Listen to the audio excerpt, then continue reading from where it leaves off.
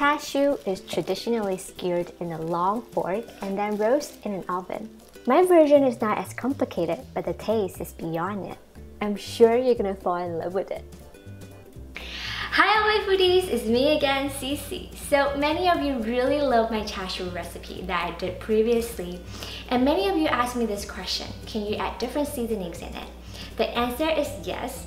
On top of the basic seasonings, you can add the taste that you like also.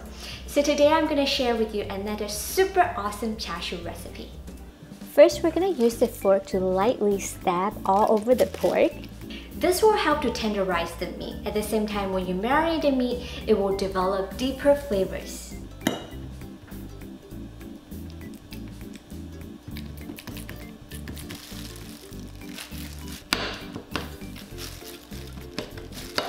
Then in a bowl, we're gonna add all the seasonings.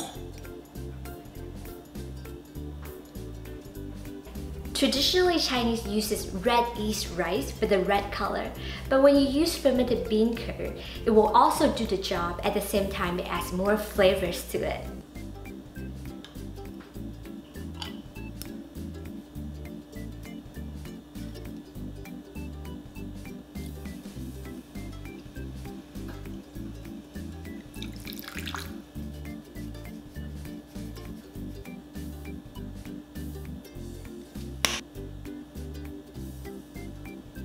Now add in the rest of the ingredients, like ginger, garlic, and mix well.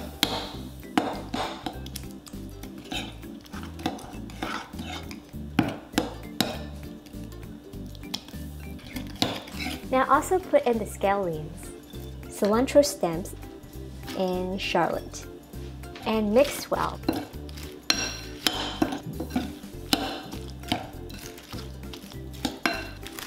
Transfer the pork into a large Ziploc bag. Now pour in the marinade.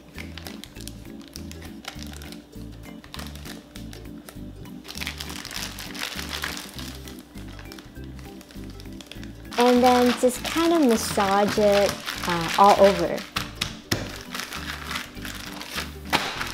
We're gonna marinate it in the fridge for overnight. You can kind of turn the back around it after maybe 4 to 6 hours.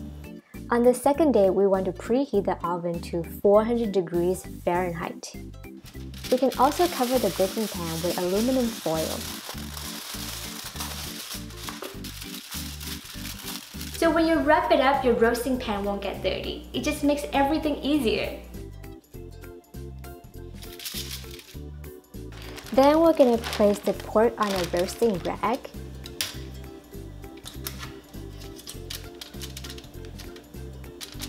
And pour the rest of the marinade sauce into a bowl, and we're gonna use this sauce later.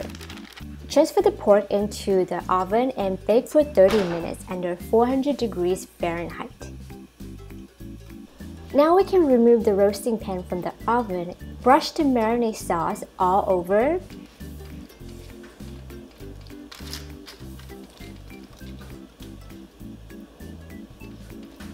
turn the pork, and then brush the marinade sauce on the other side as well. Now we're going to place the roasting pan in the oven again, bake for another 30 minutes under 400 degrees Fahrenheit.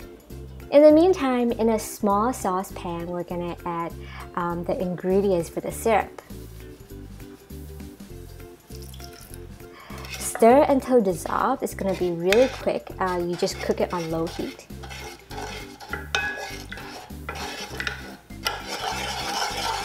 Take out the roasting pan, and we're going to brush the syrup all over the pork on this side. Turn the pork again, and then brush the syrup onto this side as well. Now we're going to place the roasting pan back in the oven and bake for another 20 minutes under 400 degrees Fahrenheit. So now finally we can take out our pork, and now I'm just gonna wait until the char siu is a little cooled down, and then I'm gonna slice it into bite-sized pieces.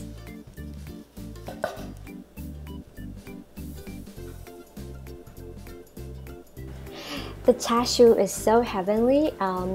It has a little char taste on the outside, and then on the inside it's just so juicy. Oh my god, this is so good.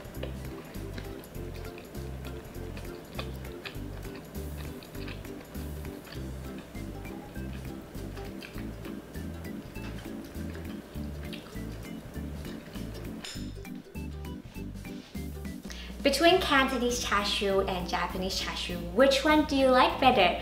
Comment below and let me know. And just in case if you like this Japanese Char Siu too, you can check out my website at cicili.tv for the full recipe, or you can also click on the link right here.